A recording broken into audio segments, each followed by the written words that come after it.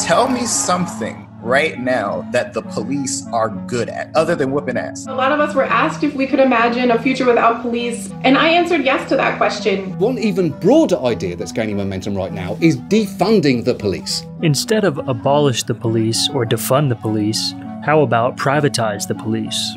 Policing is not a marketplace. You can't choose another police force to take care of you or to watch over your neighborhood. Actually, private policing is more common than most people realize, and it's a proven way of making law enforcement more accountable to the communities they're paid to protect. A lot of people think that law enforcement specifically must be provided by a monopoly from the government.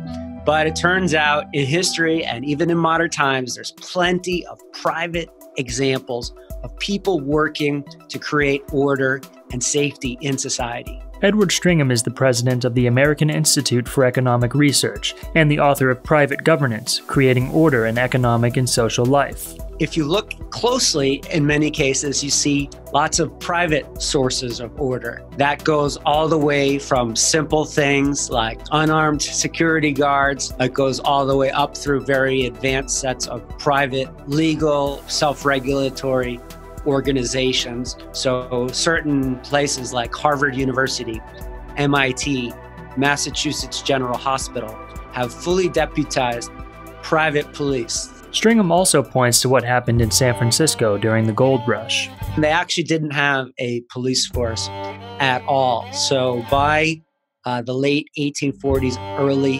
1850s, they started creating a small government police force, but they were basically powerless.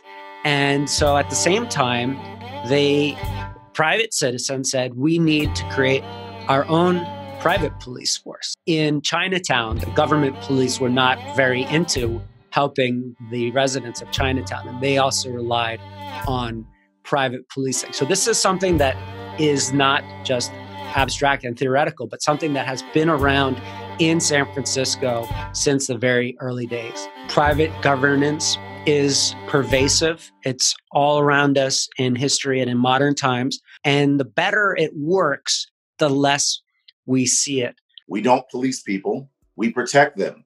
Police are law enforcement officers. So essentially, their task is based on negative metrics, arresting people for drugs or violence that has already occurred, which is not protection. Dale Brown is the founder of Detroit Threat Management Centers, which has been providing private protection in the Motor City since 1995. We find ways to protect people even from prosecution.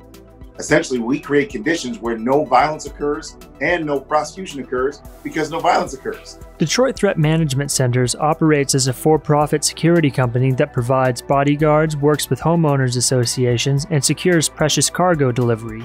But it also runs an educational academy in which graduates volunteer to provide free security to domestic violence victims and other vulnerable individuals who Detroit City Police don't protect. We hunt predators out of the community. We deny them the opportunity to rape, rob, and kill the families. That's our primary function. In 2017, Detroit Threat Management Center employees stopped carrying guns. You really want to avoid the use of force and violence whenever possible.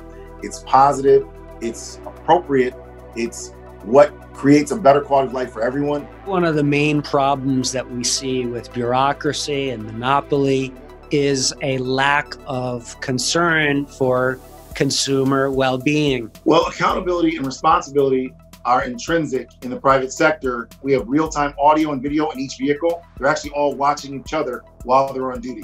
And I train my staff members constantly, and then you have to know law. So we constantly study the law. We go through scenarios, and they're constantly coached into better performance. So I don't have better people, I have a system, and that system is what makes us capable. We already have more private security in various forms in the United States than we have government police. And we can think about ways that we can continue to expand in that direction. For those people who are worried about militarized or violent police and thinking about ways to replace them with alternatives, we don't need to dream up some abstract ideals and think about how things might be. we could actually look at how private security, how private policing already exists, draw from best practices, and say, look, we do have markets, and we can rely more on markets and less on a coercive government monopoly.